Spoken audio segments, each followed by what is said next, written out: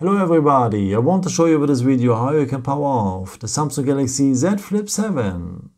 And I think you've realized it already. If you're long pressing here the power button, you wake up Gemini with, so the Google Assistant. But how to power off the phone? For that you will need to long press next to the power button as well the volume down button. So long press these both buttons together and then you're finally at the power menu. So after, just confirm a power off and again a power off and the phone will turn off. There's a second way to power off the phone. For that, just scroll down here below the battery symbol so that you're here at the control center, and the part of the control center is also the symbol to power off. Just tap here, then you're here at the power off menu, just tap twice on power off and the phone will shut down. But there's a way to set up the power button or the side button, as Samsung has renamed it, as a real power button. Let me show you how. For that, just scroll down here below the battery symbol, tap down here on the symbol for the settings.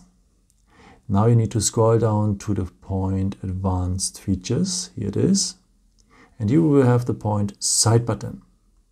Okay, and you can choose what should happen if you long press this side button.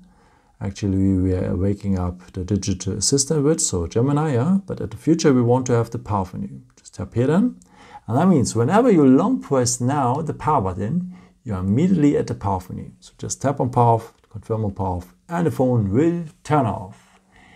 Yeah, I hope I could help you with this video and answer your question. And yeah, maybe if you want, you can leave me a nice comment or give me a thumbs up. That would be very helpful for my videos. Thank you so much for. And yeah, I've created also some other videos if you're interested in with some more tips and tricks and so on. You can also subscribe me if you haven't done it before. Thank you so much for all your support, and yeah, maybe until next time. Ciao.